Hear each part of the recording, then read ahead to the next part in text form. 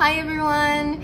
Thank you for taking the time to watch this. We are so excited to share with you a new initiative that we're starting.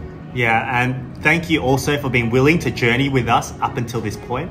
We're now in our 11th month as a church, and we've just put together a steering committee, and we're oh so close to being church official. So this initiative is really for people who've been blessed by God, are currently looking for more ways to give back to Him, who are in a financial position to give 500 ringgit every fortnight, or maybe it's 1.2 grand a month. We want to clarify, you can still join us if you give between 500 to 1200 a month. This target is not meant to exclude anyone, but offer some direction and goals. So if you have a different amount in your heart to give, go for it and let us know. And then people who just care about us, as people, as friends who really want to sow into our lives so we can continue to do this full time. And lastly, being blessed by our church, the journey, and want to see more people come and find us. So we're so excited to launch this, and it is called the Genesis Project. Yes, the Genesis Project. It's called the Genesis Project because we want to just thank you guys for being with us from the very beginning, from the genesis of our church.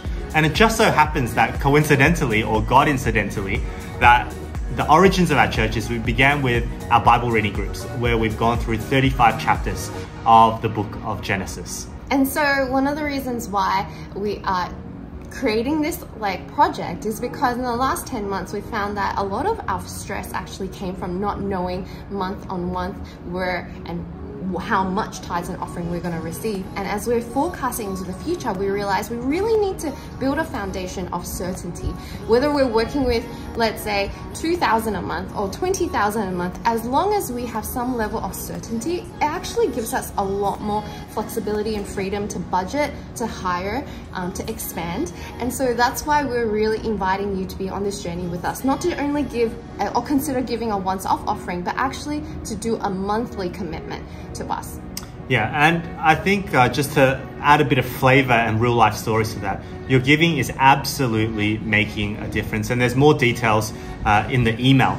But just our most recent sign up was a girl who said to me on the Zoom call that I do every single time someone wants to join, she said, at 21, I mentally checked out of church.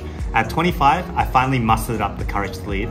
And when she finally found the courage to come and check us out, it was the first time in 12 years since she'd been at church. And even in this past week, I was in conversations with two other people. One was clearly as non-Christian as you get of a non-Christian.